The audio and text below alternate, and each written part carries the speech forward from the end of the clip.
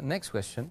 If a fasting person, he's been fasting the whole day, decides to travel in the afternoon, he starts his travel in the afternoon, is it compulsory on him to break his fast, or is it optional?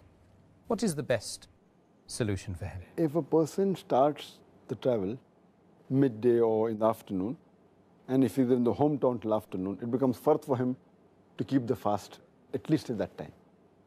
Only time a traveler is permitted to break the fast is when he leaves the hometown. If he decides that he's going to leave in the afternoon, it's not possible that he does not fast in the morning. He has to fast in the morning, because there can be change of plans. If he decides in the afternoon, he may change his plan, so then it will be a sin on him. So if a person is traveling, the only time he can break the fast is when he leaves the city limits.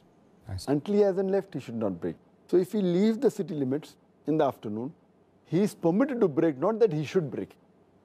But if he feels there's no hardship, he can continue fasting and complete his fast. It's optional on him.